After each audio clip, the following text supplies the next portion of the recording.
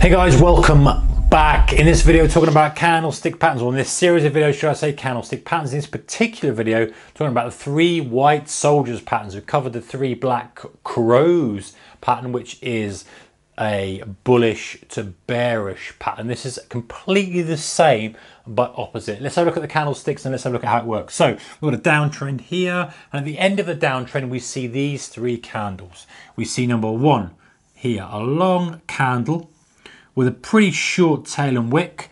A second candle here, again, pretty short tail and wick. A third candle here, again, a pretty short tail and wick. So what are the attributes of those three candles that make it three white soldiers? And by the way, I'm sure there are other names for this. We talked about in the previous video, go and check it out, black crows. I was calling them ravens.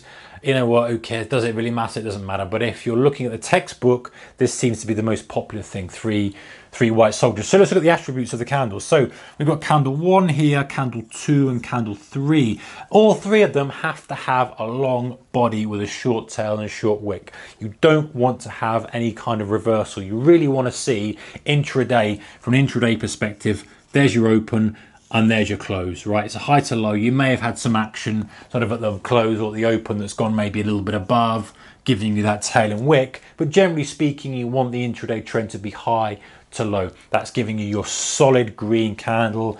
If you're using, you know, a normal charting package, or using different charting package, it's going to be white. The point is it's high to low. Close is above the open. That's the key factor to that. Now, additionally, what you need to see in candles 2 and candles 3 are these things. Candles 2, you have to see for it to be official. Now, I know the real world, guys, things aren't always looking as nice and as sweet as they do in the textbooks. But if we run the official line, and then we can decide how far from the official line you still think it's a valid trade. That's the kind of the way that I tend to approach candlestick patterns or general patterns, just in general, to say general too many times. So the second candle is, we have the open has to be above the prior day's open. We don't want to have it down here. That doesn't make any sense whatsoever.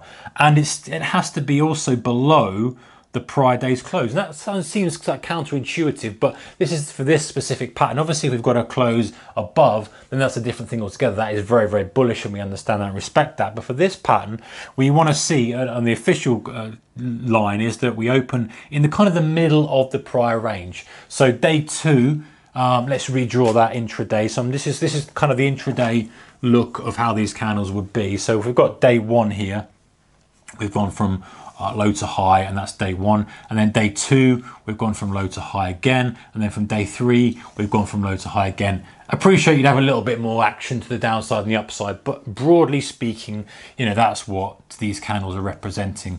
So they are saying, hey, day 1, good, strong intraday trend off the lows. Again, remembering that it's so important to see where you put this in perspective of what's happened before, not just looking at that solely and saying, well, I've got 3 black crows, or I've got 3 white soldiers. What's the price done beforehand? If it's been in a downtrend and now we're pushing back up with this pattern, a bit more interesting. So from low to high, day 1. Day 2, what happens is you get this gap lower. Sellers then think, you know what, that was just a little bounce up. And if we kind of put the block it off a little bit here with the iPad, let me just see if you can see that. That's what you'd see on day 1, which really just looks like a pullback. Yeah, if you were bearish and you saw that, or if you're bullish, you wouldn't be too excited. So you need to kind of see day 2. So day 2 is when you get the gap down. Sellers think, yeah, this is great, we're just going to push to lows. They get denied. Buyers still think it's value, perceiving that yesterday was value and this is a good time to be buying it. They then buy there, causing it to not only fill that gap, but to close at highs. Beautiful, beautiful, beautiful from perspective of messing up all the sellers who think it's going to the downside. So you also trigger in stops as well for these kind of people who have got stops above the high.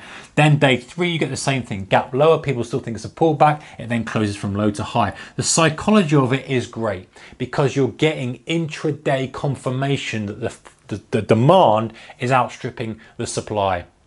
And the overnight gap is still showing you that the sellers haven't given up yet. It's not like it's a runaway complete reversal. Sellers have not given up yet, but they are getting overpowered during the day. So how would we trade it from a trading perspective? Now, I'm a little bit more aggressive with my approach, and as I've said before in videos, I would do this, but I will end up getting stopped out more often, but it makes up for the fact that I make more in my trades, and I'm a little bit more aggressive intraday, trading it from an intraday basis.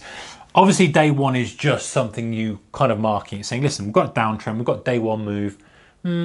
I'm interested, but I'm not that excited yet because at the moment it's just a little pullback.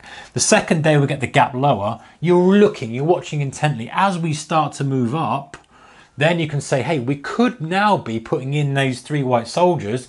Do I want to take it on a break of there? Do I want to take it on the close, looking for three? Or do I want to take the official line, which is we wait for the third one, and then we go long here, and our stop is here under the low of the initial pattern, so around here. So there's your long here, and there's your stop here. So that's perfect from a swing trading perspective. If you've been a downtrend for a long time, you now think that this market, this stock, whatever it may be, commodity, is due a bull run or due a decent run. 3 days is nothing for the confirmation. There's your risk, very quantified, very systematic. You can do it. If you want to be a bit earlier on it, then possibly taking it on kind of day 2 or 3 as you break through the gap level, the gap fill, taking it from that. Or even if you're really aggressive, saying, listen, we've started to push off there. I'm watching on an intraday chart, a really tiny intraday chart. Sorry, tiny as in low time frame.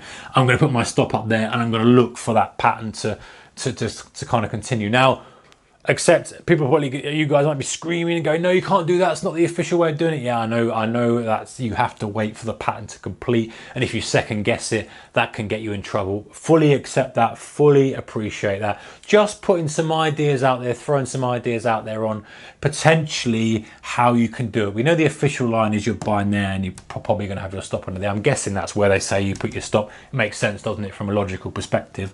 The official line is that you wait for that. But if you can front run it a bit, yes, you're going to get stopped out more often, but you might get a little bit of a head start into that. Anyway, guys, that's pretty much it for the three white soldiers pattern. Let me know in the comments below if you agree with the way that I've approached this. Let me know if you use this pattern or if you've got your own little twist on it, your own little take on it, your own little view of how it works for you or how you've been implementing your own trading. I love to hear new ideas and new strategies and new approaches. So stick them in the comments below.